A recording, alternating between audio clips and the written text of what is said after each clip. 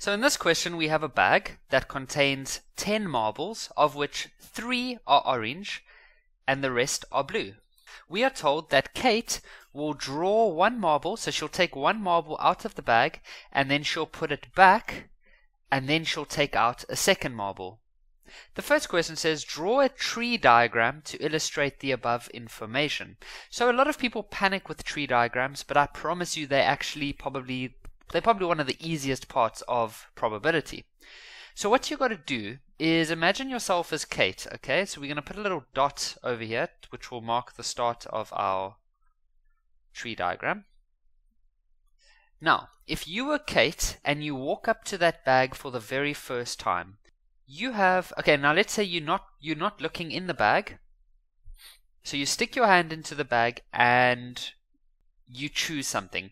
What are the two possible outcomes? You could either pull out a blue marble or you could pull out an orange. Now, of course, you could go draw 7 blue arrows and you could go draw 3 orange ones, so you'd have a total of 10 arrows, but that's complicated. What we rather do is the following. We will say that the probability of a blue, well, out of a total of 10, 7 of them were blue, and out of a total of 10, our chances of getting an orange were 3. Now you have to imagine which one. So let's imagine that Kate chose blue. Okay, so she's gone this way. Now you completely forget about this part. We'll get back to that later. So now Kate is okay, so she's taken that marble out, she's put it back, and now she's about to do her second attempt. So when she puts her hand into the bag now, what are her possibilities? Well, once again, she could draw a blue, or, of course, she could draw orange. And her probability, well, for the blue, well, there's still 10 marbles left in the bag because she put the other one back, and so there's still going to be 7 blue ones, and the probability for orange would still be 3 out of 10. If, however, and we'll look at this in a future question, Kate did not put the other marble back, then there would only be 9 marbles left and we would have to change things up a bit. Now let's imagine instead that Kate went down this path the very first time. Well, then when she does her next draw, these are her two possibilities. And once again, the possibilities or the probabilities would be 7 out of 10 and 3 out of 10. Now that everything's complete, we need to look at the different combinations. So if Kate did this, that would be a blue marble and another blue marble. So I'm going to call this the blue-blue branch. Likewise, this will be the blue-orange branch. This would be the orange-blue, and this would be the orange-orange. So now the next question says, determine the probability that Kate draws 2 orange marbles. Okay, so her first one is 3 out of 10, and the next one is 3 out of 10. So, what would go in between that? Would you say or would it be and? Does she draw an orange or another orange, or does she draw an orange and another orange? Well, she draws an orange and another orange, and so we're going to multiply over here. If it was or, then we would use the or formula. Remember, we looked at this in one of our previous videos, that if it says and, you have to multiply. If it's or, you plus.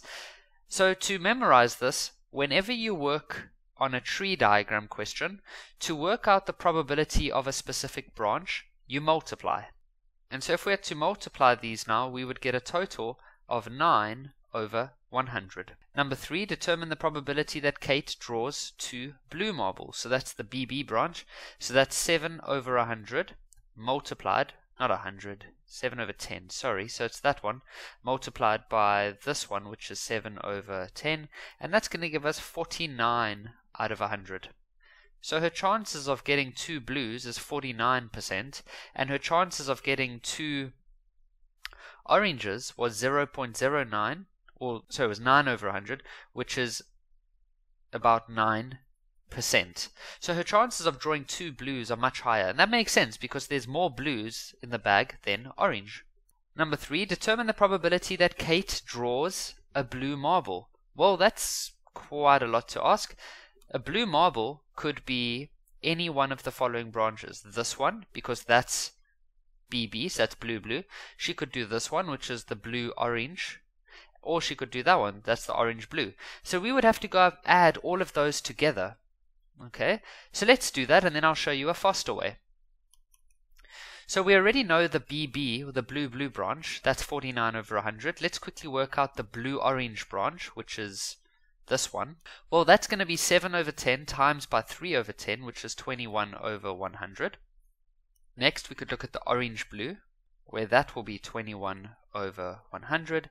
And then for the last one, which is the orange-orange, we already said that that's 9 over 100. Oh no, but we don't want that one anyway, so we only want those first three. Now what's very important is that when you take these three values now we can add. You don't have to you mustn't multiply these. These ones you are actually going to add together.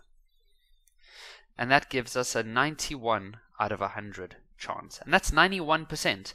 Now that makes sense. Imagine you, Kate, and you busy drawing marbles out of a bag, and you do this twice. The chances that you get a blue are going to be pretty high. I mean, there's 77 marbles are blue and only 3 are orange. So you have a 91% chance that you would get at least one blue. So Kevin, you mentioned that there was a faster way to do this.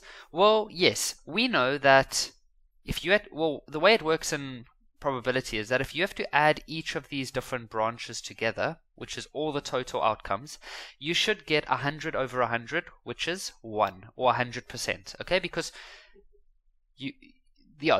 if you complete everything, it always equals 100%. For example, if we have Venn diagrams, and let's say those two circles completely give us 65%, then on the outside we would have 35%, because we always have to end up with 100% if we're busy with percentages, or 1 if we're busy with probability fractions. So instead of adding this whole branch plus this whole branch plus this whole branch, why don't we just do this? Why don't we just calculate this branch, which is 9 over 100, and then just say, or that equals 0.09. Now we know that all of the probability should add up to 1. So we could say 1 minus that branch, which is 0.09, and that gives us 0.91, which is the same as 91 over 100, which is what we got over here.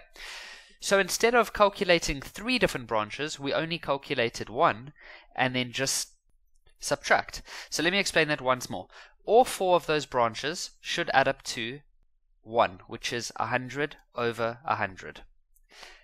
The bottom branch is 9 out of 100. So if that's 9 out of 100, then it means that these 3 branches over here should give us 91 out of 100. Next question says, determine the probability that Kate draws at least one orange. So at least one orange, well, that means one orange or more. So that would be this branch, and this one, and this one. Because remember, the word at least means that or more. So you can have more. So once again, we could go add each of these together, which would give us 51 out of 100. Or, because we know that these 4 branches should equal 100 over 100, then we could just say 100 over 100 minus this one over here, and that also gives us 51 over 100. So whichever way is best for you.